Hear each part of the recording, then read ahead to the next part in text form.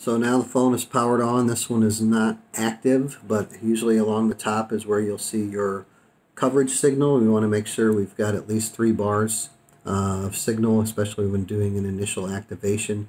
The phone should work with 1 or 2 bars, but obviously your coverage is going to be, and your reliability is going to be a little less when the coverage is not as good. That'll especially hold true when it comes to data usage, but voice usage generally has a little bit more flexibility.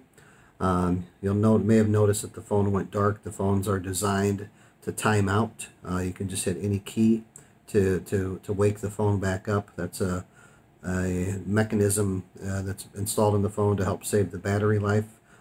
Any time that it's powering on that screen, obviously it's a larger screen than a lot of flip phones. It has a lot of color to it. Anytime it's doing that, you're using battery life, so the phone is set to power off. There are ways that you can go into the menu settings and change that so it doesn't happen as quickly if you like, but that is there by design.